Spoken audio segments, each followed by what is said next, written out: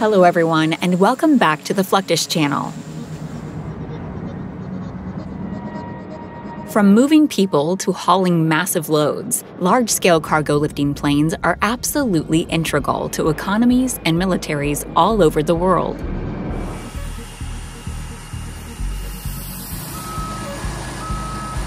One of the first planes that usually comes to mind when thinking of big aircraft is the Boeing 747.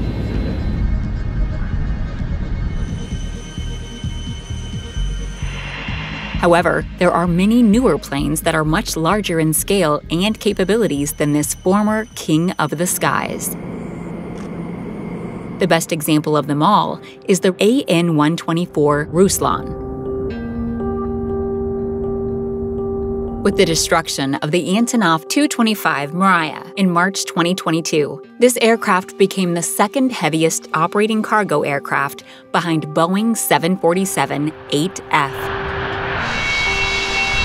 It stands out, however, as the single largest military transport aircraft in service.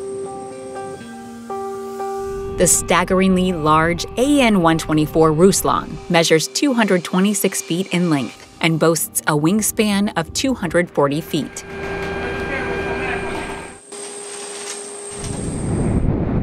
With its maximum payload of 330,000 pounds, it can travel up to 2,300 miles.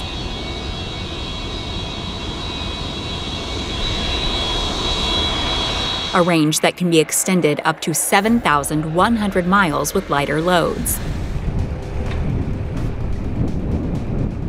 While already unique enough given its size, the AN-124 has a few other features that make it a great addition to the Russian Air Force, even while serving other civilian utilities. For instance, it features a special double fuselage that allows the rear cargo door to open mid-flight. This allows for cargo drops at high speeds and impressive altitudes, so the plane can deliver supplies without having to come in for a landing.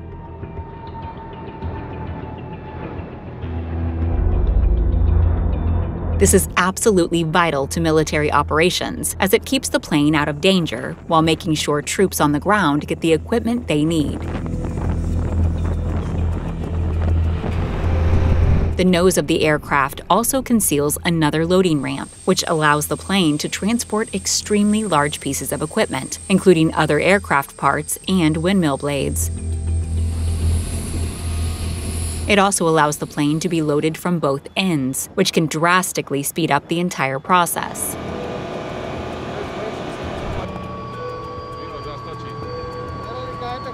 To most aviation enthusiasts, Russia's design for the AN-124 bears much resemblance to another U.S. aircraft, the Lockheed C-5 Super Galaxy.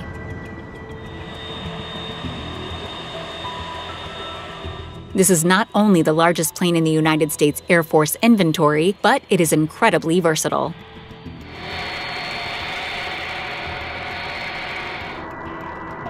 First introduced in the late 1960s, the C-5 is 247 feet long and has a wingspan of around 223 feet and can carry about 281,000 pounds of cargo. To make the loading and unloading process more efficient, the C-5 also features the ability to raise its fuselage nose upwards, well above the cockpit, garnering its nickname, the Knight's Visor.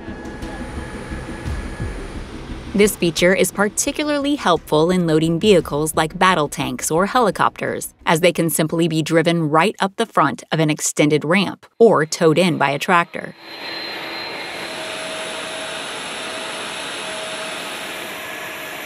The sheer size of these planes requires a specific amount of space and runways to operate on, so it may not be able to access certain areas. That's where helicopters can make all the difference.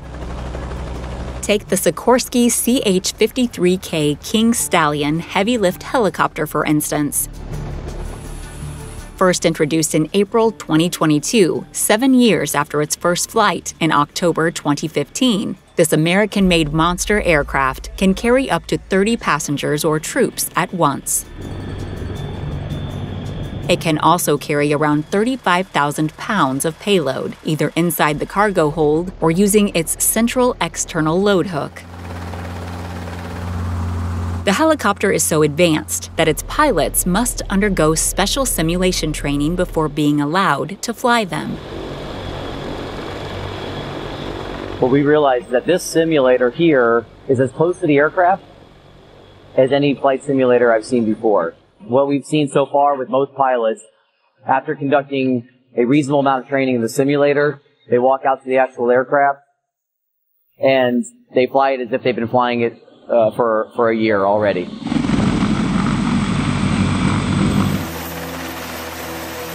Despite their versatility, helicopters involved in resupply activities hardly match the speed or payload capabilities of their airplane counterparts.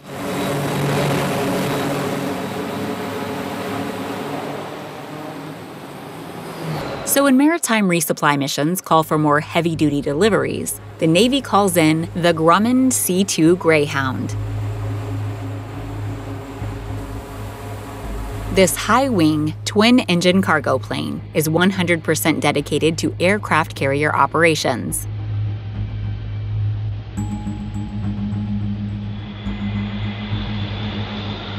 It is used for fast and easy transportation of supplies, passengers, and mail, alongside other critical logistics and high-priority cargo to support carrier strike groups.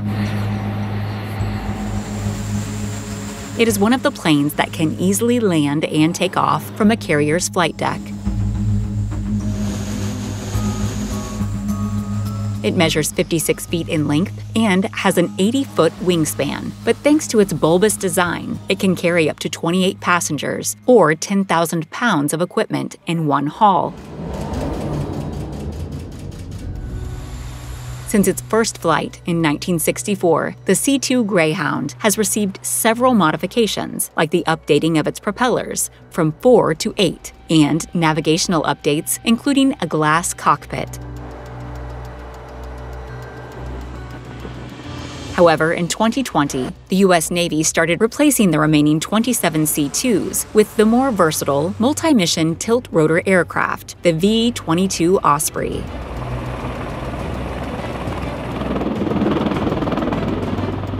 By 2024, the entire Greyhound fleet will have been replaced by Ospreys in their maritime delivery missions.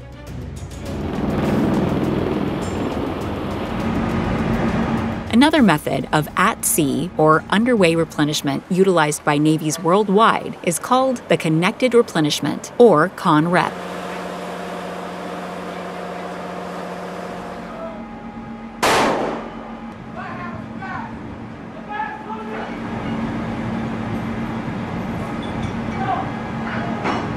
It involves two ships traveling parallel to each other while maintaining the speed, course, and separation gap between each other.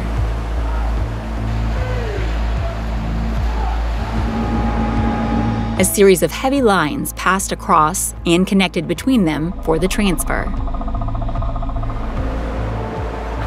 These lines are raised and lowered in order to move equipment, food, fuel, and other cargo between the two vessels.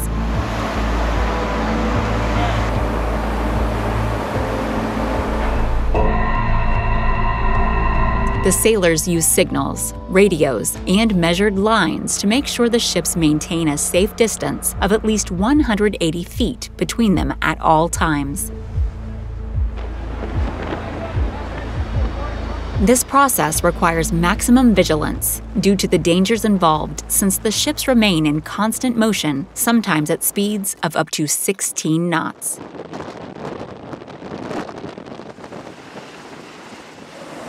Safety is paramount on an unwrap station. It is an inherently dangerous evolution. No matter how good you are, no matter how experienced and how safe you are, something could go wrong that you have no control over. Nevertheless, it is fast, easy, and allows for thousands of pounds of material to be moved within a very short time span. Once all precautionary measures have been observed, whether at peacetime or in times of war, these massive vessels have always served the all-important purpose of getting important supplies where they're most needed.